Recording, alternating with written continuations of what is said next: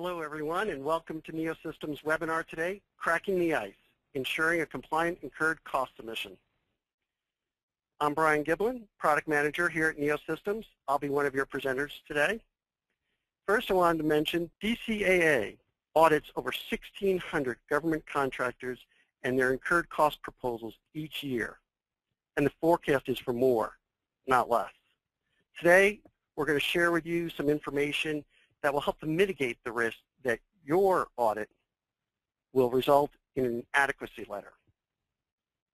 For our agenda today, first I'm going to go through some brief introductions. Then we're going to get right into the incurred cost proposal itself. We're going to talk about who needs to submit one, as well as the consequences of noncompliance. Then we're going to look in the ICE model and take an in-depth look at each of the schedules, as well as best practices and tips as you go about completing it. We're going to look at reporting applications and how you can use them to make this tough job just a little bit easier. Finally, we're going to look at how you mitigate your risk of receiving an inadequacy letter. Then we're going to open it up to your questions. But if at any time you have a question, please feel free to put that question in the question box so we can get to it during the presentation. So very briefly, who is NeoSystems? At NeoSystems, we're proud to say, grow ahead, we've got your back office. We provide strategic back office services, including accounting, HR, and IT. And we have consulting services that form an umbrella, including implementations such as GCS, Deltek First, CostPoint. We also do upgrades, like upgrading from CostPoint 6 to CostPoint 7. In addition, we provide financial planning and analysis services, including forward pricing, budgeting, DCAA audit guidance, and of course, incurred cost proposal support. With me today, I have Carlos Alvarado. He's our Vice President of Financial Planning and Analysis. Carlos has 15 years of financial and managerial accounting experience across government contractors and commercial entities. He's been with Neo now for over 9 years, and he leads our FP&A team, who routinely prepare 40 to 50 incurred cost proposals per year. As I mentioned, I'm Brian Giblin, Product Manager at NeoSystems. And before I turn it over to Carlos, we'd like to get to know you a little bit better, so we have a poll question for you. Does your company submit an incurred cost submission? For some of you, this is going to be obvious. You're the one who prepares it, so the answer is yes. For some of you, you might not need to prepare it yet, or it might not apply to you, so it might be no. Some of you may be new to your company, or it might not be your department, so you don't know. Does your company currently submit an incurred cost submission? Results are coming in. Close the poll, and let's see those results. Not surprising for an audience attending a webinar on incurred cost proposals that yes, over 80% of you currently submit an incurred cost proposal. Carlos, now I'm going to turn it over to you. Take us into the meat of our presentation. Sure. Thank you, Brian, for that very good information and also the introduction. Thanks, everybody, as well, for joining today's webinar. I know it's always busy times, and appreciate taking the time to do that. So to get started, for those, I've noticed that there were some folks that are not submitting currently an incurred cost submission. So I'd like to set the stage, if I can, please, on that. Really, incurred cost submission is reporting basically all of your incurred costs throughout the year in a government fashion, based on what they want you to submit and based on the schedules that are required. It's basically looking at your financials, in looking into your direct and indirect costs, and submitting that based on a by-contract basis and the different cost elements related to those contracts. Now, the question is, who needs to submit one? Well, I'm sure that question is always out there in terms of, well, do I need to do one or do I not need to do one? Well, you got to look into your contracts. You got to look into your into the clauses, especially the one stated here on the slide. And also being flexibly priced contracts, whether it's a cost plus or T&M, or even when it comes down to any LOE or an IDIQ contracts. So you got to keep an eye out for for those clauses that will be part of your contract. And also, one of the other things to mention as well is the fact that just because you are required to do one because of the clause being on your contract, you may not need to submit it because you may not have an assigned cognizant DCAA office and an auditor assigned to you. So just because you don't have an auditor assigned or an office assigned to you, that doesn't mean that you don't have to do it. That just means that you have no one to submit it to. So make sure that if you do have that clause, if you are required to do that because of the contract, that you have to do the incurred cost submission. Now, consequences. Well, I mean, of course, no one wants to be non-compliant. One of the things that I recently was released by the Inspector General out of the Department of Defense.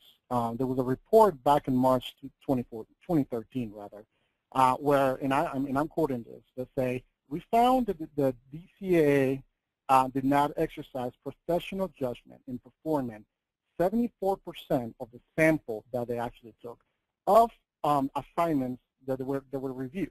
Now, that's pretty interesting because that only means one thing, that all they're going to do is increase the level of scrutiny that is going to go onto this audit. And so you got to keep that in mind. So with that, think about the penalties. Think about whether, if you're not submitting those, if you're receiving those letters of inadequacy letters, pay attention to those dates because those dates mean something. They're not just there just because they're there. So, and also the risk of the likelihood of any future audits, not only on incurred cost submissions, but all the different audits such as maybe pre-award audits, post-award, system audits, even fraud checks. I mean, I'm sure a lot of you guys have gone through that. So all of that could trigger that, especially if you're not compliant.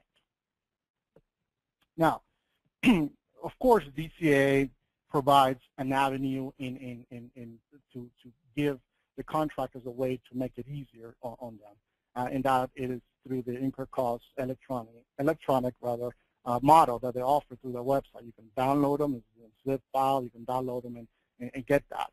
But it is a template, so you got to make sure that, okay, you got the model, you can do it. That's not just going to guarantee that it's all going to be good with just the template itself. One of the things that we recommend is that when you look at those into the templates, the template that you actually download, make sure of those macros that come with it. I'm sure you guys have seen that, especially on the latest release of that ICE model back in 2012, June 2012. Those can be confusing. So there are a lot of macros there where you have to, especially on your structure, if you have 2 overheads or multiple service centers, so you have to kind of apply those macros and it starts, and the spreadsheet starts expanding. So it could be confusing, and if it breaks, you could be into it, spending quite a bit of time trying to troubleshoot that. So what we say is consider your own model, consider your own template, keep up with the changes, of course, keep up with DCA releases every year. And the other thing is to keep in mind is to have an internal and external version of that. And that means that in an internal version, keep your comments, keep your notes, keep your validation checks and balances.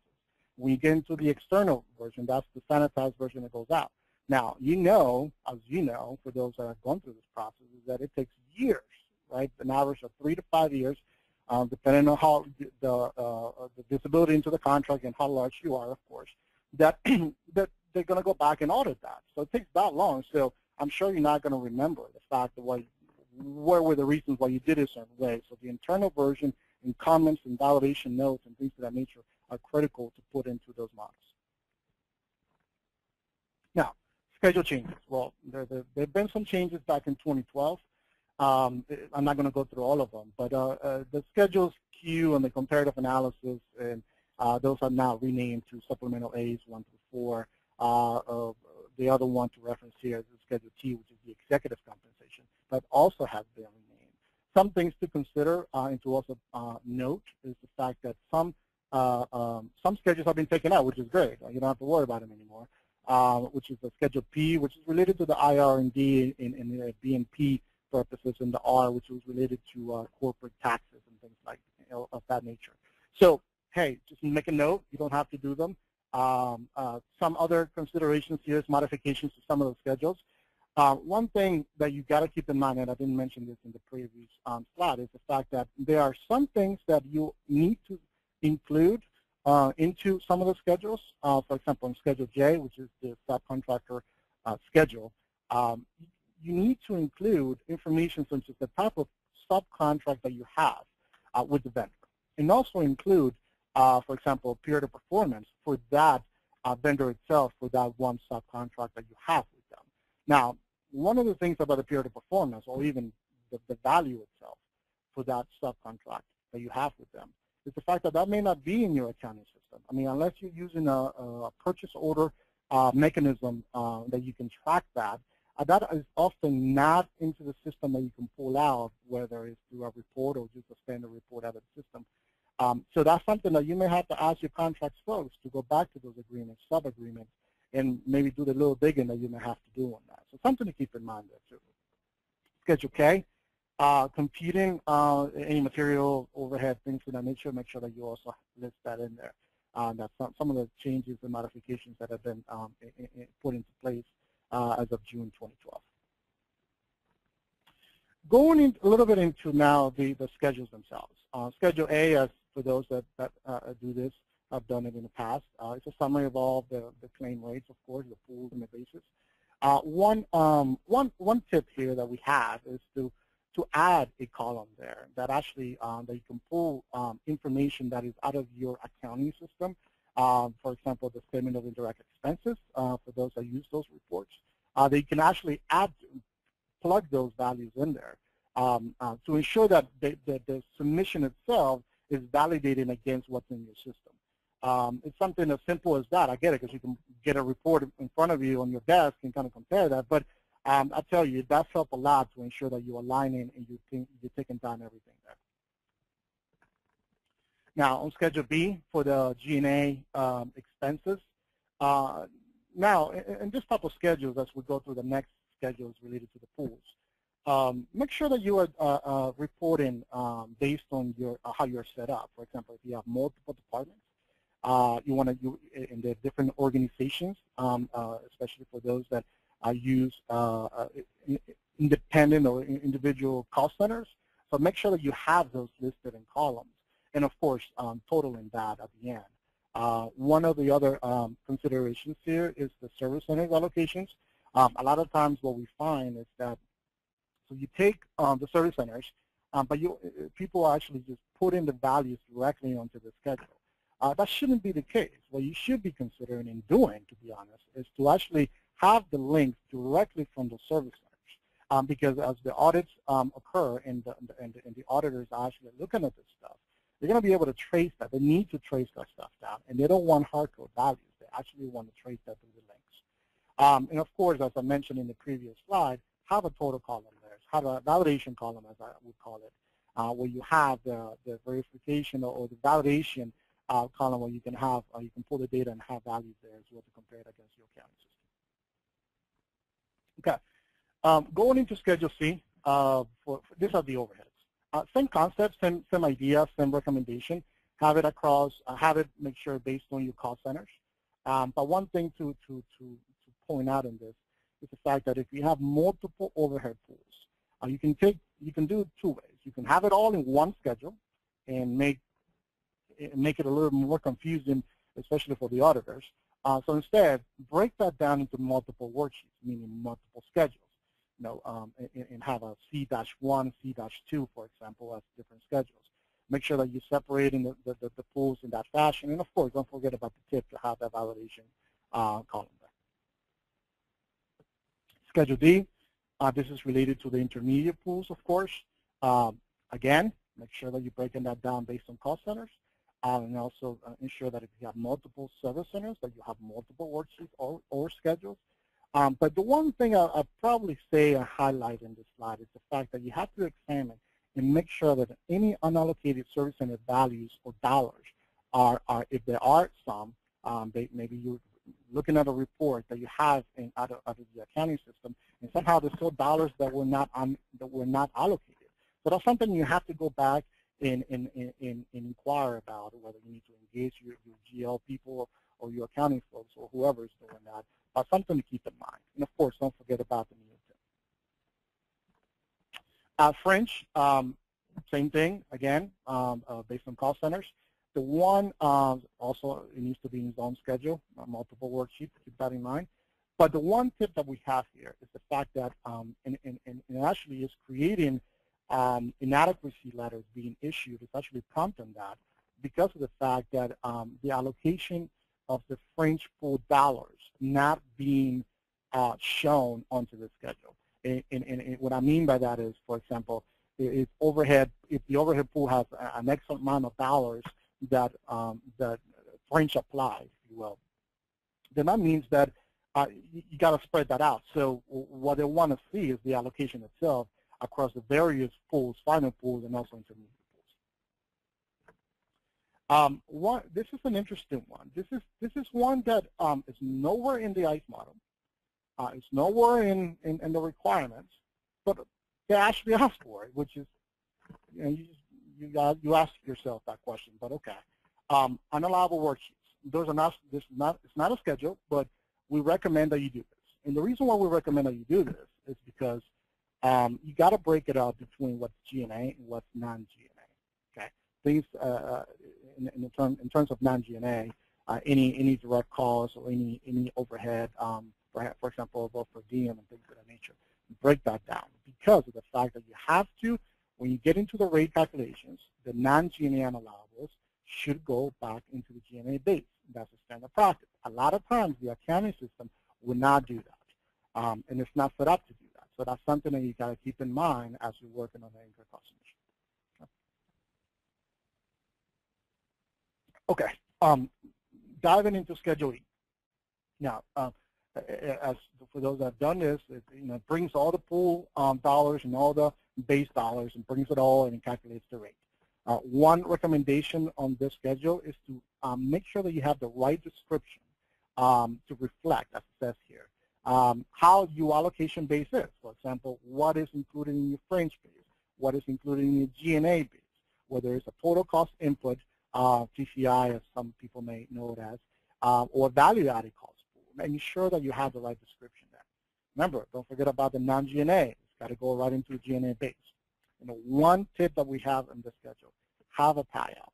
Always have a tie-out where it takes all of the dollars that you have in Schedule E, takes the non-burden ODCs that perhaps are not part of your Schedule E because they're outside of the rate calculations, and compare that against Schedule H, which we will talk about in the next couple of slides. And compare the two together and have that variance to ensure that, hey, you have accounted for all of the costs as it compares Schedule E with Schedule H.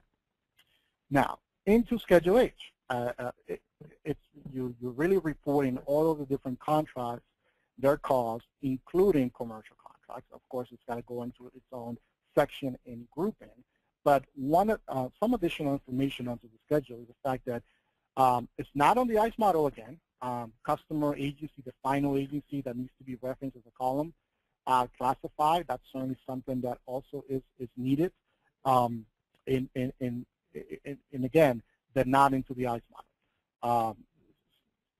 One column that we often see that is missed as we are reviewing things for our customers is the fact that the subcontracts ID, meaning that if you're performing as a sub to a prime, there's got to be some reference to that. And you should have some ID number as it pertains to that. So make sure that you have that, and as you can see also in the screenshot below. I'll continue on Schedule H. This is a big question. At what level are we going to report this on? Is that at the lowest level where the cost is being recorded? One of the things that we go through and we help a lot of our customers with is recommending that you consider the billing level. The billing level is actually what the government gets anyways. So as the government is reviewing and DCA auditors are reviewing this, they're more than likely they're going to have those invoices in what is being reported at the billing level. So that's the recommendation that we do for our customers. And that may be at different levels, of course, I mean, per contract. So that's something to also consider. One of the other things is make sure that you're segregating the contracts into their own individual buckets, meaning cost plus, D&M, fixed price, and commercial. Don't think that because you are a sub to a prime, that is considered a commercial contract. Make sure that if it is a prime that is a federal contract, it's got to go into the right bucket, not a commercial section. And of course, don't forget about final tie-out against your P&L. This is comparing what the total cost, direct cost, and applied rates are against what you have in your income statement. That is something that is often missed and not done. So that's something that we highly recommend that you do as part of your overall final tie-out. One other, here's a sample of a Schedule H. This is a system-generated reporting tool, system-generated Schedule H. We'll get to some of the things, how you can leverage some of the reporting tools. But here's one example of what type of information you can leverage in a reporting tool to extract out of your system. I mean, imagine your Schedule H, right? It could be thousands of rows depending on what level your reporting is on. So leveraging reporting tools could really come in handy in doing this. Now, Schedule H-1, this is where the government participation across the various pools. It's a simple schedule, but it is often also missed when you have changes to your structure, when you have changes to your pools. Make sure that this is in sync with Schedule H, that they're all aligned properly, and also add a check into the schedule, as you see on the screenshot below, where it actually compares it against Schedule H to ensure all the dollars across all the bases are accounted for. Now, I believe we have another poll. I'm going to give it back to Brian, and we'll go through that. Thank you. Thanks, Carlos. Yeah, Carlos mentioned a couple of slides back about tying out to Schedule H to your P&L statement. So we want to know, are you currently validating Schedule H against your financial statements? Who's following this best practice and how that's going for you? So if you would take a moment on that poll. Looks like we're getting a good response rate. Carlos talked extensively about validating against the various statements to your financial statements to the schedules. Give you a few more seconds. Close the poll. Well, excellent. Looks like many of you are already validating your Schedule H against your financial statements. Carlos, how does that match up with your experience? Yeah, it's interesting because close to 20%. I are probably not doing it to the extent that we're recommended it. It's something that I'll certainly continue to push and highlight in terms of doing that validation for those that are not doing it. Sounds like we got a good crowd out there today, and they're doing the right work. Absolutely, absolutely. Okay, continuing on. Schedule I. This is another very important schedule, right? This is what you tell the government and you submit this, right, when you're having the under and over billings. Make sure that you are aligning the contracts with Schedule H. We talked about Schedule H, about the different levels, of what level you're doing it on, whether it's the billing level, lowest level, but you know what? You got to be aligned properly. Otherwise, they're going to send you an inadequacy letter saying they're not aligned. So make sure that you're doing that. Make sure you list out all the information, such as prime ID and sub ID, stuff like that. The one thing I highlight on this, which is often missed, is the fact that there are two little columns into that schedule. And that's the penalty clause, and that's the physically complete column in there. Those are typically and often missed because there's such a small column that do I need to do that or not. So make sure that you are actually flagging them. And there really is a yes or no, Y or N, really to consider that. One thing here that I want to highlight as well is the neo tip here is to develop a process for analyzing the over and under billing variance. If you have $1 million variance, I'm praying that you don't, but if you do, there's got to be a reason for that. And to do that, you got to make sure that you are tracing those variances so that makes sense to you before you submit your incurred cost submission. Schedule 8, J. This is for the subcontractor information. Make sure that you have, of course, the sub ID, the prime number, point of contact, all that stuff. The one thing that we highly recommend is that you have a tie-out on the bottom, as you can see, where it takes what you have in J, and it actually compares it what you have in Schedule H, because they should tie out. A lot of times auditors, if you don't have this, they somehow have a hard time tracing that back. So why not give that to them so they can just see it right in front of them that there's a formula there for the Schedule H total of 26,210, 26 million that is, and they know how to find it. Trust me, it comes a long way if you do that. Okay. Schedule K, summary of hours. I mean, this is, as you know, this is reporting all of your T&M contracts. Of course, make sure that the hours are correct, that's for sure. But the one thing I want to highlight in this schedule is the fact that the G&A, in the case of G&A, if you are putting the G&A rate or forcing the G&A rate to match up to your billings, well, that's not correct.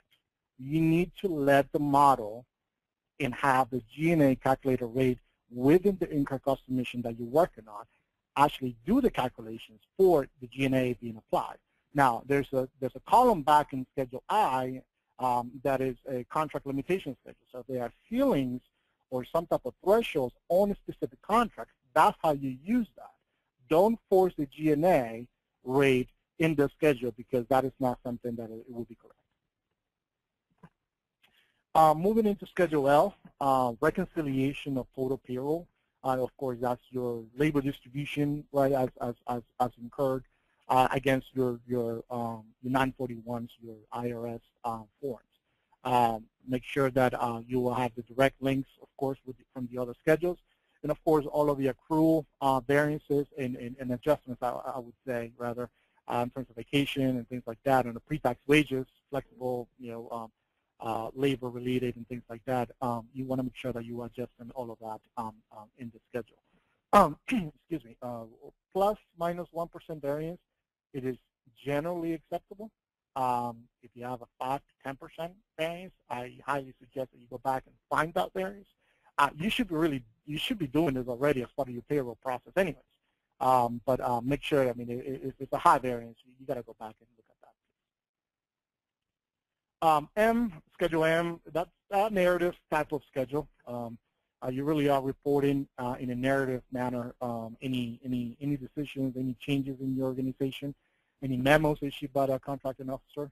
So make sure that you're listing those things that are impacting your indirect rates, even especially, right? If they're impacting that, you got to make sure that one example I would say is you add in new pools, right? Maybe you add in a material handling pool. That's something that will go into the schedule. You got to reference that into the schedule. Okay.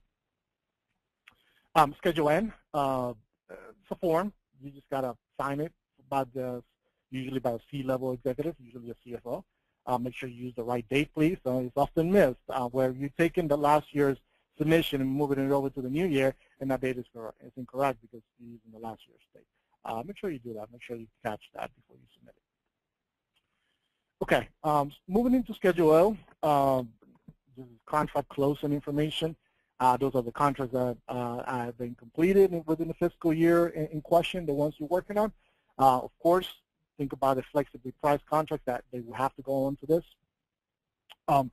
One of the things that I mentioned already in Schedule I is that if you're flagging it as physically completed in Schedule I, they got to be in Schedule O. If they're not, you'll be certain that they will be coming back and asking why those things are not aligned properly. So keep that in mind, please. Now we got some supplemental schedules. This is a comparative analysis. This is A1 through 4. Really is across the pools and across also includes direct costs. Make sure that the one highlight here, the one note that I will make on this one, is the fact that if they are, as you compare it to last year, to the previous year, make sure you have explanations and come up with the threshold process where you say, okay, anything over 20%, for example, in terms of a percent change, you have to provide some explanations on, because they will ask for that.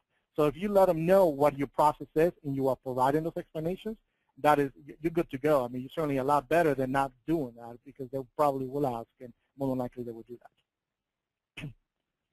Excuse me. Supplemental B, executive comp. Well, it's called supplemental, but it's not optional. You got to do it. I mean, 10 out of 10, that's what they're asking for. at the point of entry, at the point that they're receiving the incurred cost submission. So if you're not doing that, more than likely, they again, I mean, 10 out of 10, usually that's what they ask for. 3 most fiscal years, recent, and of course, don't forget about the top 5 executives, compensated executives within the company. The one thing to highlight in the schedule is the thresholds, the executive compensation threshold that is usually issued by the White House, and that's from their website.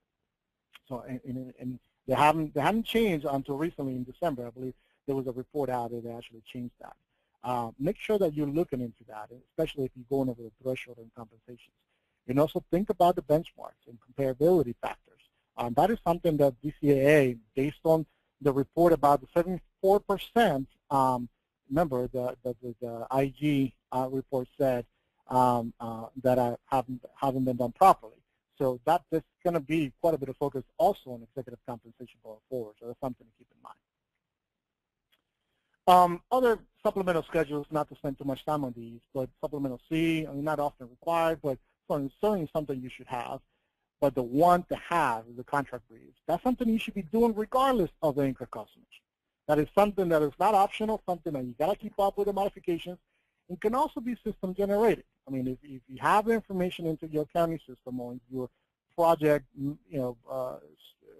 management system, make sure that you can also leverage that and have a report that can be generated as well. Okay. Some other we're now diving into some reports options here. We talked about how it's a lot of information that goes into this incurred cost submissions.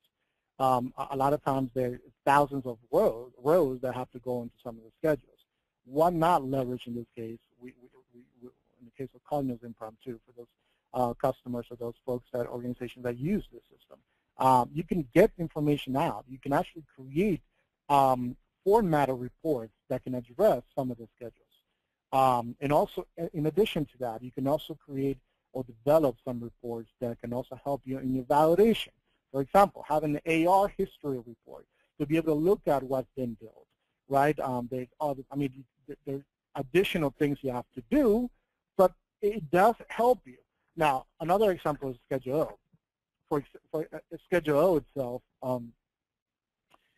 this is the contract close that had been physically completed within the fiscal year.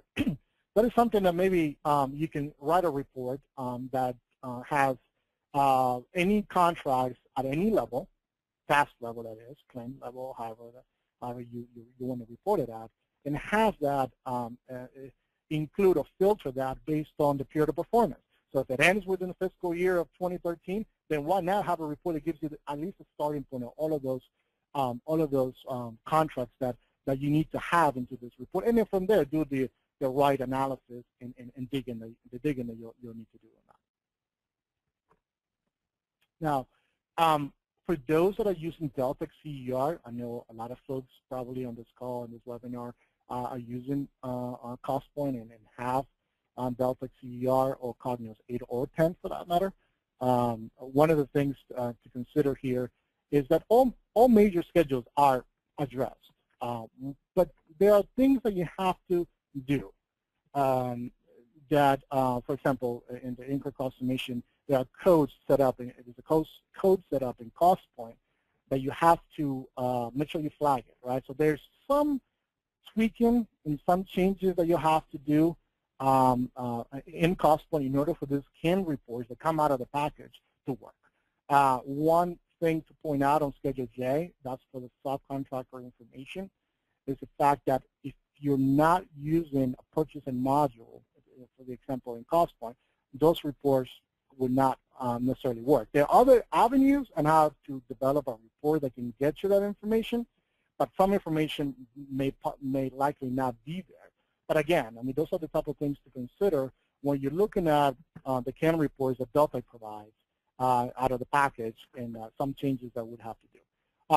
Regardless whether you use an Impromptu, whether you're using Cognos, 810, CER, Crystal reports, business objects, it doesn't matter.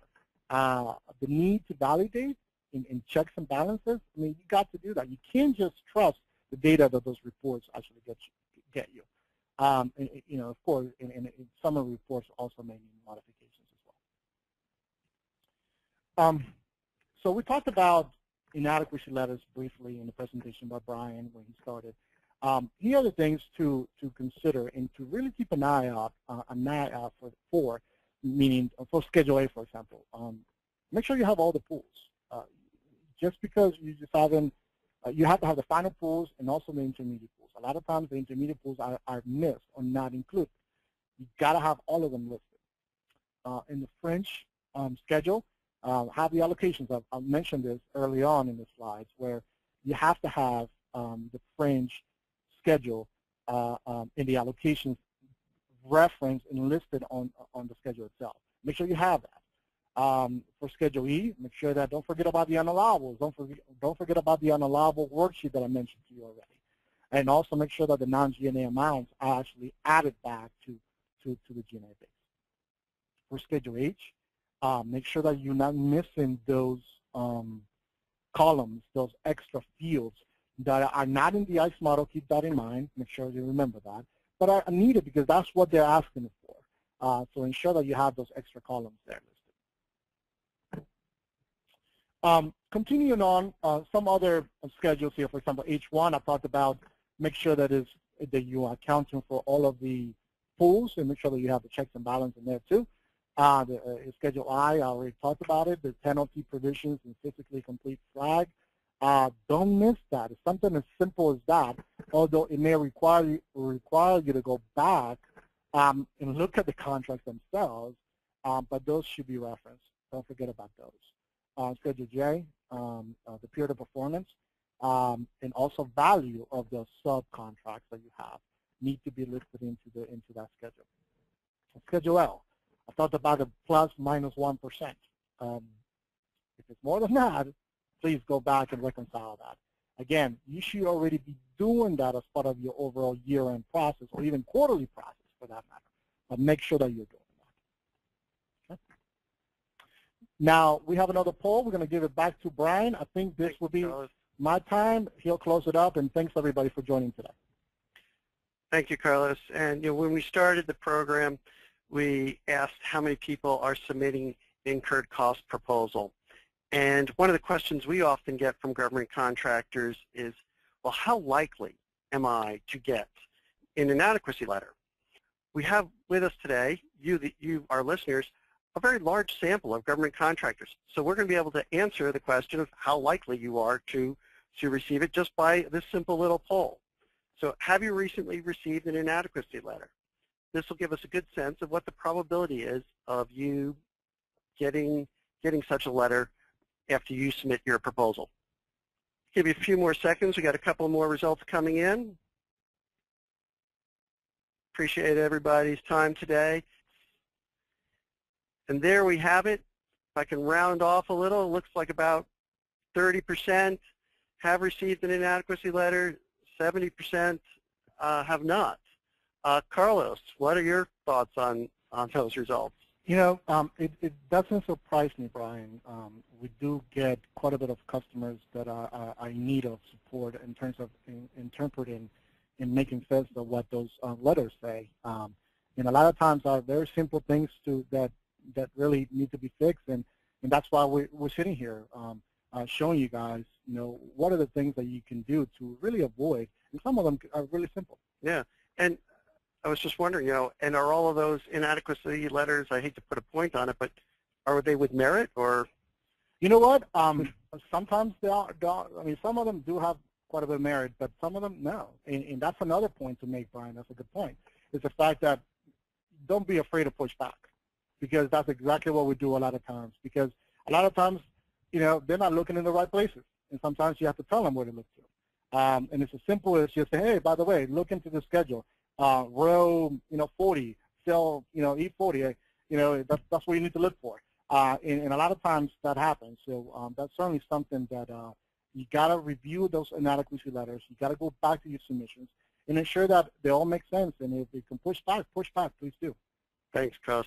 And I want to highlight for people some other resources if you have questions. while we're getting ready to answer your questions directly.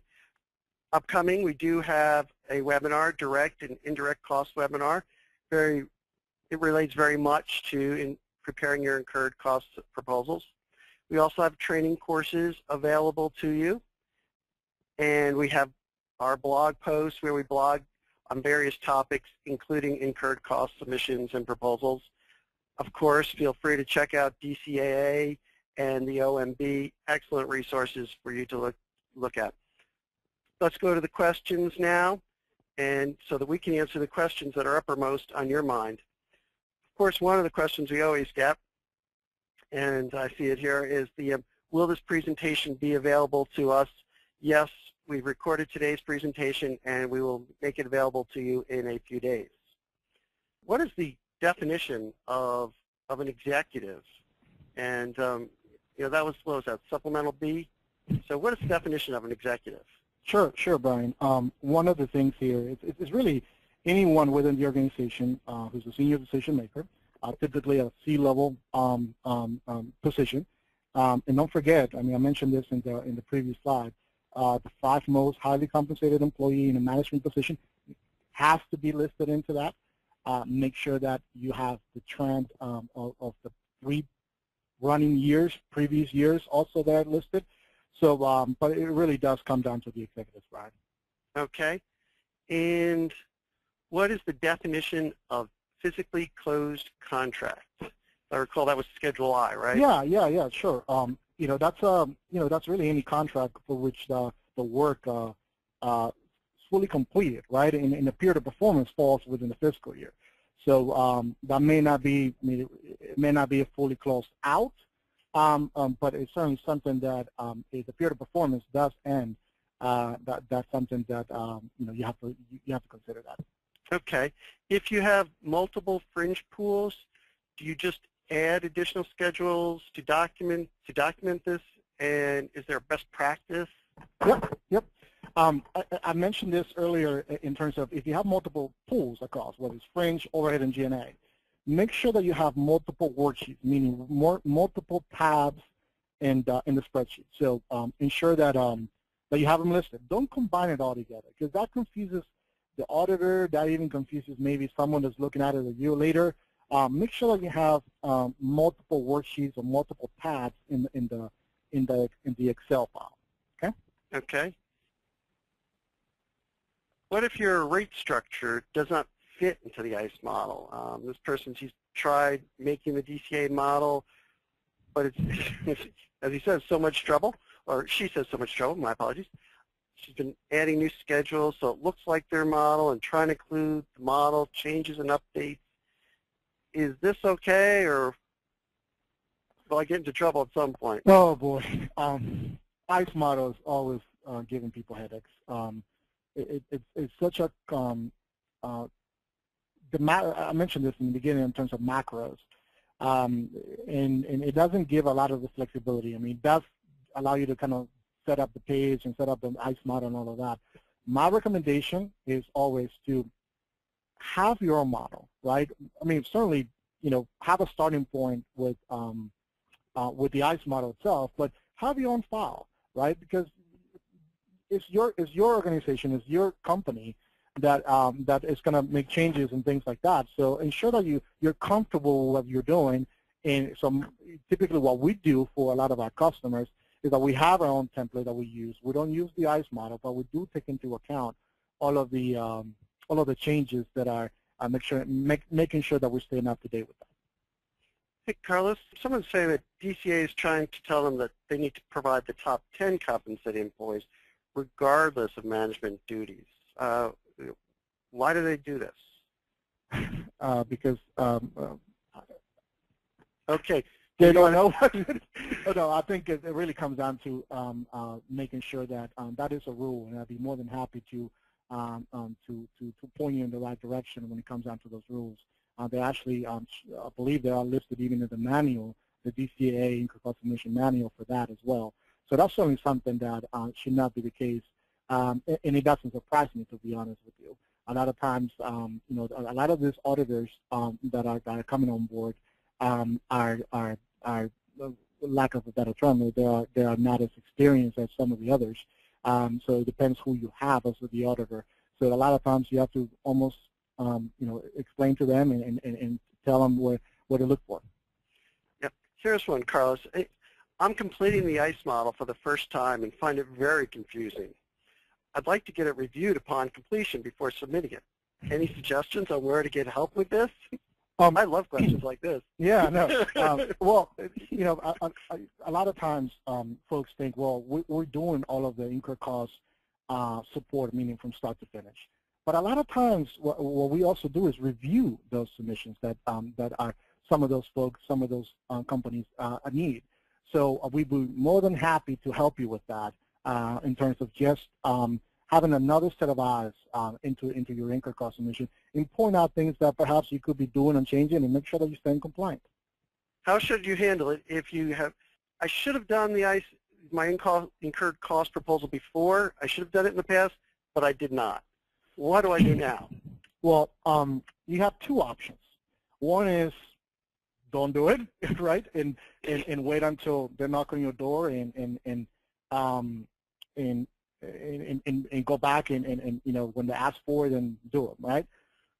I wouldn't recommend that option. I think you got to be proactive. I think you need to go back to those years that need to be done and take the opportunity to do those. You don't have to do them within a week, but I mean, take your time, right, in terms of doing them, but do have them available in case they do ask for it. Okay. And this is a question regarding CER.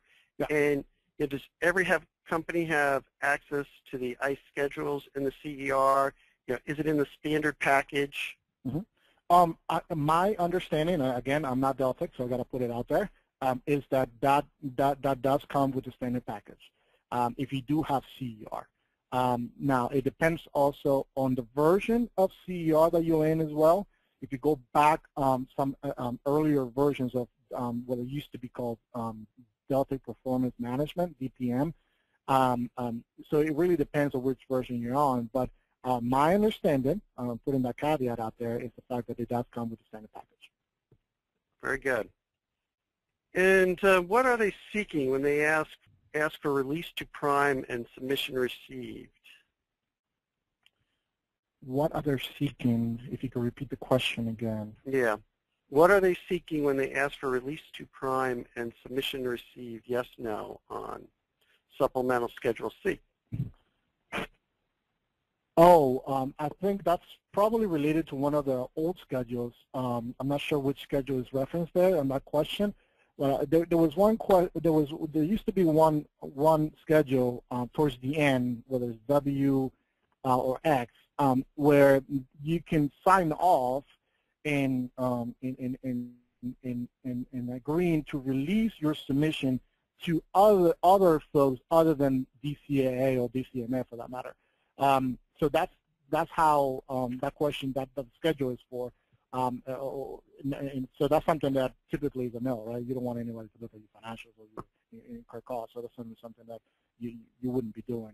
At least that would be my recommendation. Okay.